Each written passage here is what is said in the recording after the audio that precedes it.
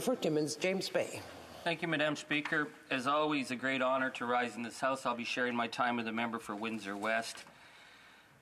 The fact that we have to discuss in 2023 the need to stop slave labor products from entering Canada is a very telling indicator of where we are in the world right now. We are, of course, the focus for the Conservatives is the horrific treatment of the Uyghurs in China, but we need to broaden this to look at the global race to the bottom that has led to such massive exploitation of environment, Indigenous people, and the rights of working people around the world.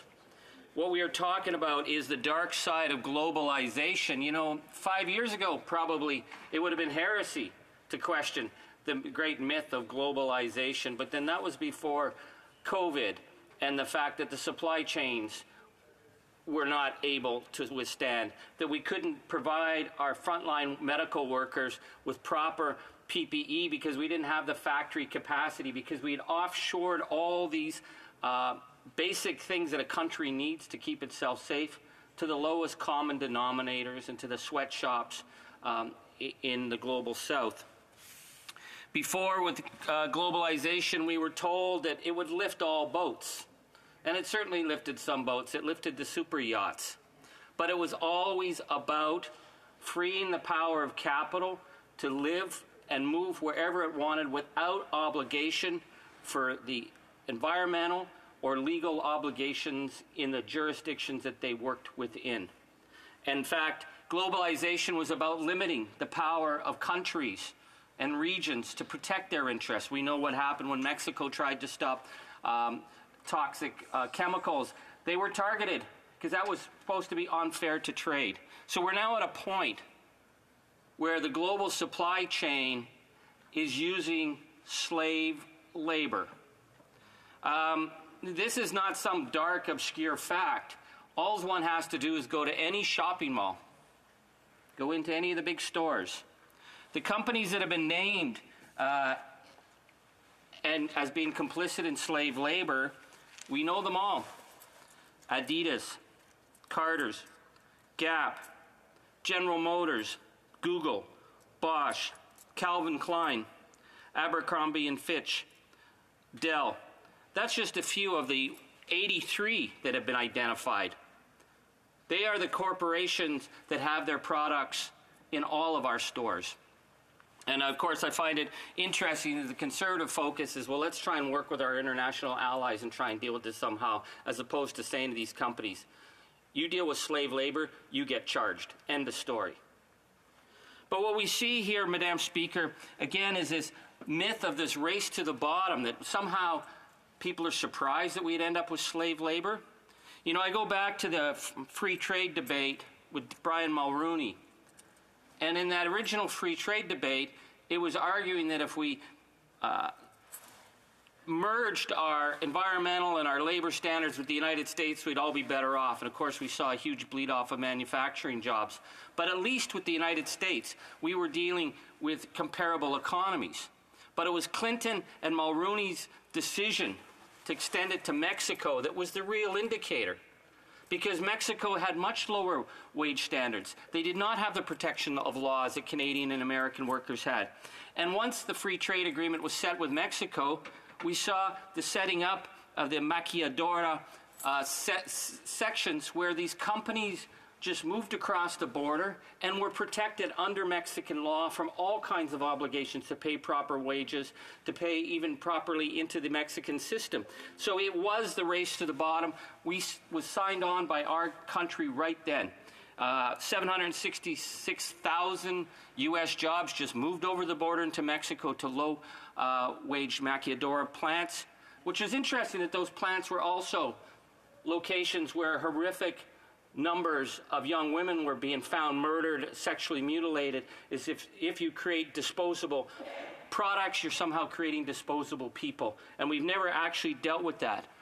But from the model that they had with the maquiladora section set up in Mexico was the idea, well, let's offshore to the global south. And remember, Jean Chrétien and the great Team China initiative. And it wasn't that we were going to be able to sell our furniture into the world's biggest market. This was about capital being able to offshore its jobs. And the company known at that time for the biggest drive to going to American Canadian corporations saying you could make more money by shutting down your operations and shifting that work over to places like India or China, of course, was McKinsey. McKinsey, which is getting $100 million in contracts now from the federal government. McKinsey being the company that has been called the single biggest factor in the destruction of the American working and middle class. So what we saw in the move to shift work to low-wage jurisdictions without legal accountability or legal standards was the race to the bottom became more and more severe as economic precarity grew in North America. And so we ended up with a situation, for example, Joe Fresh, I spoke about earlier today, Joe Fresh and Loblaws selling cheap clothing that you could get, $2 shirts for your kids as you're at the checkout counter. These were being made in sweatshops in Bangladesh under horrific conditions.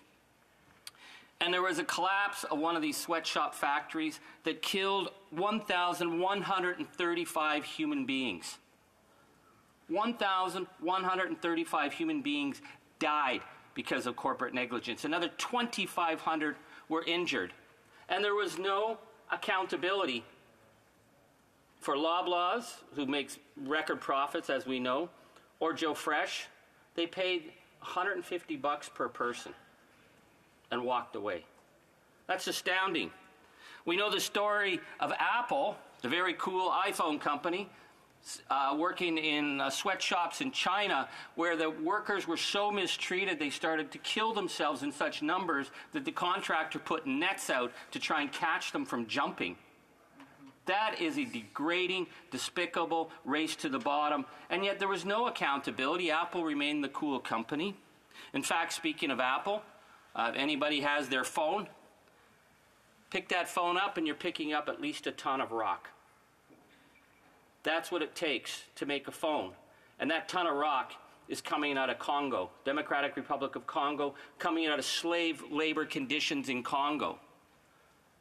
And our supply chains have not even addressed that. So we need to start talking about the corporate accountability and responsibility for allowing this race to the bottom to happen. And what has it meant for the jobs that used to be here? Madam Speaker, I'll quote from the RAND Corporation, not exactly your left-wing think tank, the RAND Corporation, which has worked for the U.S. military for the last half century or much longer. RAND looked at the growth of inequality in the United States, and they identify from the 1980s $50 trillion that was transferred from the savings and the wages of the working and middle class and transferred to the upper class, the 1%.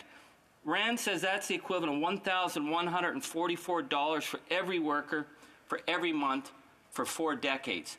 That's what created in the United States the growing political inequality, the growing uncertainty, the anger that's out there. So we have to address in this House accountability for what happened, allowing globalization to shift responsibility, shift work to brutal, underfunded conditions where people are exploited while undermining the middle and working class in North America. And to do that, Madam Speaker, we need corporate accountability. If you commit crimes, if your subcontractor commits crimes against people in the Global South, you need to be held accountable for it. If you are using slave labor and selling it in malls, you need to be held accountable for it. Canadians expect that. They also expect that corporations are going to be held accountable for this offshoring of work to sweatshops, slave labor conditions, and the brutality that we've seen over the last few decades. The time has come where we have to start to shift back to corporate responsibility, environmental responsibility, and fair labor standards. Thank you.